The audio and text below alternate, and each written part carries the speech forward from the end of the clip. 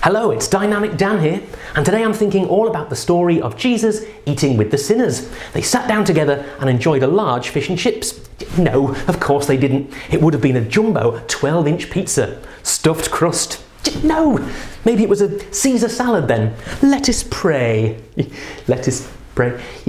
No, actually, I've got no idea what they ate. But the point is, Jesus chose to spend time not only with people who do good and nearly always get things right, he chose to be with people who make mistakes too, people who get things wrong and who sin.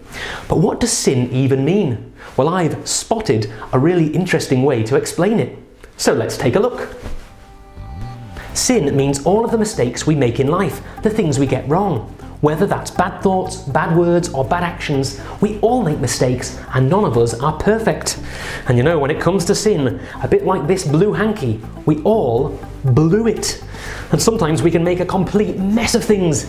Again, like this hanky, which is covered in all of these white spots and splodges.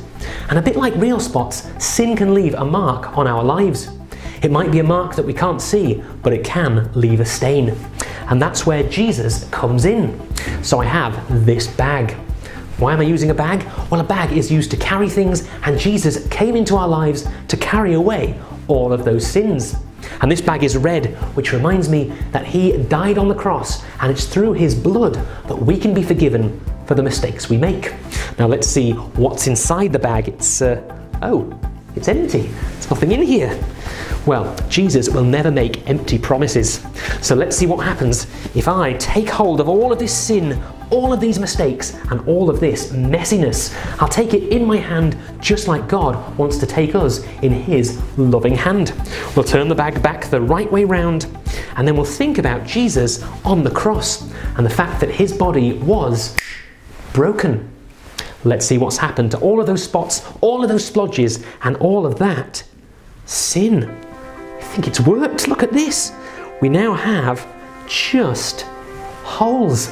It's like we're given a new start and a fresh beginning. But where is all the sin? Where are all the spots and splodges? Well, let's check in the bag. You see, on the cross, Jesus took all of the sin upon himself so that we could be forgiven and have new life in him. And that reminds me that he truly is holy. And that's the whole truth. In the story, Jesus ate with the sinners, even though the Pharisees didn't think this was the right thing to do. But it was a way of showing that he loved them and cared about them, no matter what they'd done.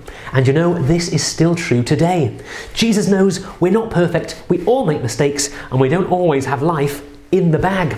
But he still wants to know us, love us, and forgive us. In fact, if you're thinking that Jesus loves us no matter what, you'd be spot on. Well, I've been Dynamic Dan. Have a wholesome week. Stay awesome, and bye for now.